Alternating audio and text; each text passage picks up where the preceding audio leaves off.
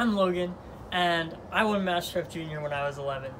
Now, I love being a chef, and one of the things about being a chef is you make people happy with your food. And that extends to making people happy other ways. So I love to volunteer in my community. I love to work in the soup kitchens. I love to work in the parks. I love to do community service, and I just love making people happy.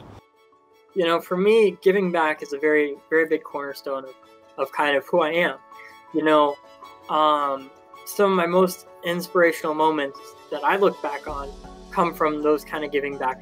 And even if not every moment when you're giving back is like that, you know, there's some times where you're just doing it, and there's no inspiring moment that's going to come along.